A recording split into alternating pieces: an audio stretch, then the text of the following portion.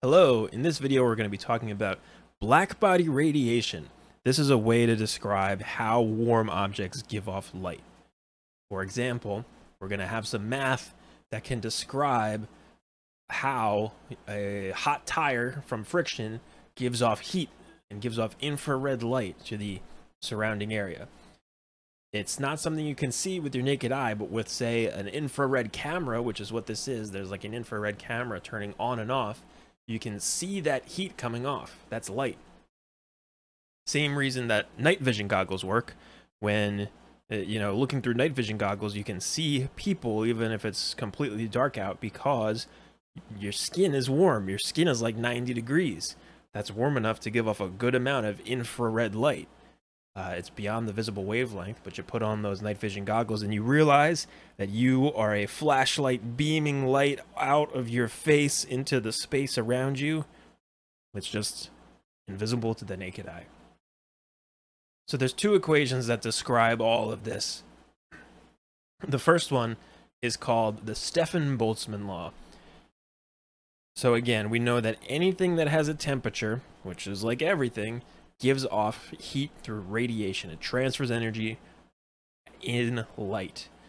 Remember, light is a form of radiation, electromagnetic radiation, but that just means light, any kind of EM wave.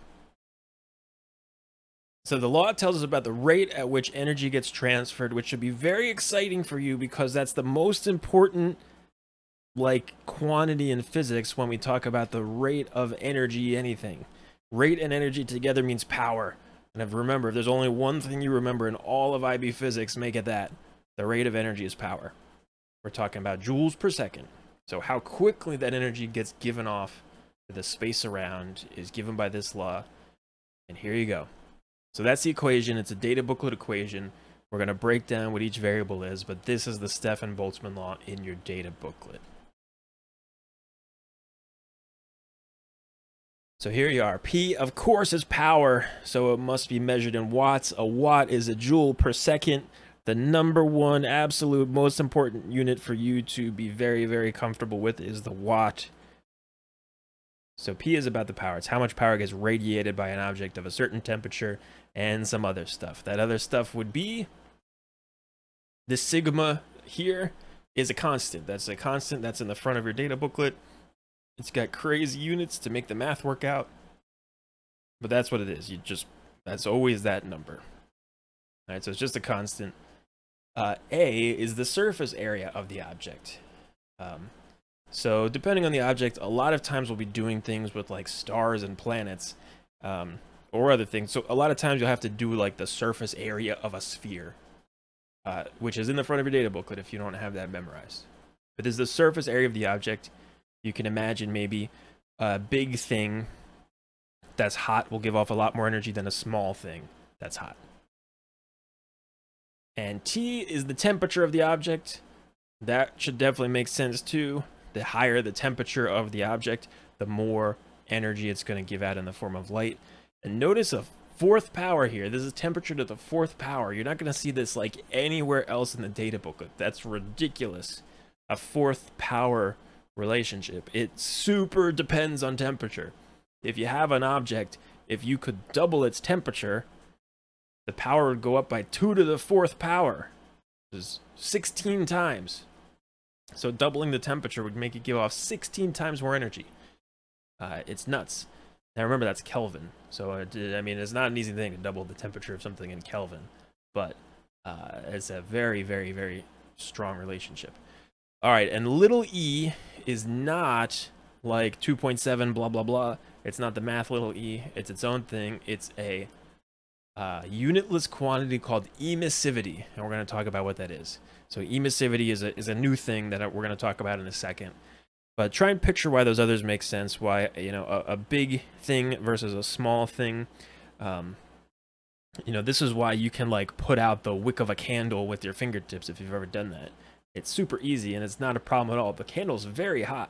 The wick is very hot. It's a very high temperature. It's so hot that it's giving off visible light. But it's got such a tiny little surface area that is really not that powerful, and you can very easily just squish it between your fingers. The flame goes out. Your fingers are totally fine. Okay, but let's talk about emissivity. Emissivity, it's a unitless number, and it's always going to be between 0 and 1.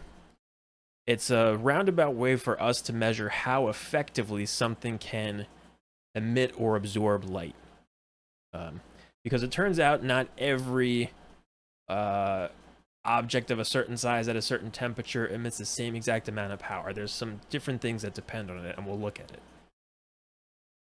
So there's a range. It'll always range between 0 and 1. So little e is always a number between 0 and 1. And to be honest, when you're doing math with this, it's often going to be 1, because we're just going to assume these things are perfect emitters of radiation. So the most classic example that you're probably familiar with is, this works for absorbing too, and absorbing is a good one to think about conceptually, because you've probably noticed wearing a black t-shirt versus a white t-shirt outside on a hot day. You know, a black shirt will absorb a lot of that energy, and it's very hot because the black fabric absorbs all of the EM radiation, all of the light coming in. Whereas white, I mean the quote color white, is just all light frequencies together. So a white t-shirt reflects pretty much all of the incoming light, so it really doesn't heat up very much, whereas black shirt absorbs pretty much all of the incoming light, so it gets much warmer. So it really does have to do kind of with color, and color is based on the material that it's made of. We use these interchangeably, emitting and absorbing, because it works both ways. If something is like a black t-shirt, it's a very good absorber of light. It turns out it's also a very good emitter of light. If you could get your t-shirt up to like a couple thousand degrees and it didn't just combust, it would be very good at emitting light. Here's a couple pictures from Cognity that I think are really good. Same idea. If you have, you know, a water bottle, or here they have cans of water. This is like a shiny silvered surface, or like almost like a mirrored surface or something. Where this was like you could paint like with a matte black surface. This would get a lot hotter. It would warm up a lot more, because that surface would absorb a lot more of the sunlight, and this would reflect it off. So this would have a very high emissivity. This would have a very low emissivity. Here's another example. Something shiny with a very low emissivity. You know, you could imagine a situation where all of it is reflected, and so you wouldn't really absorb anything. The idea with a black body object is it doesn't reflect anything. What it does, it absorbs it and then sends it back out. There's kind of an equilibrium here of energy. Right? It's not like your t-shirt, right, does hit some kind of equilibrium. It'll get warm, it'll get hot, but it's not like if you stood out in the sun all day, your t-shirt would suddenly catch on fire. That's because it is also emitting radiation all the time. So we define a black body object as a perfect emitter of radiation. And that's what we're talking about. So it's an ideal, quote, object or surface that has an emissivity of 1. A lot of stuff, especially when we're talking about astro, but a lot of stuff we model as perfect black bodies, even if they're only kind of close, but they're really very close to 1, even, you know, when we experimentally measure this stuff. So a lot of times, problem-wise, you're going to be fine to put in 1 for emissivity, unless they tell you otherwise.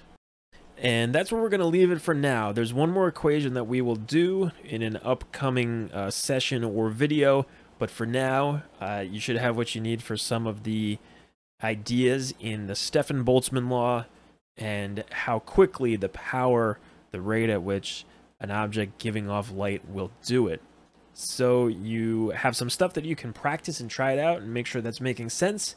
Make sure you jot down any questions you got, and we will talk about them together. So go on, try it out, and have fun.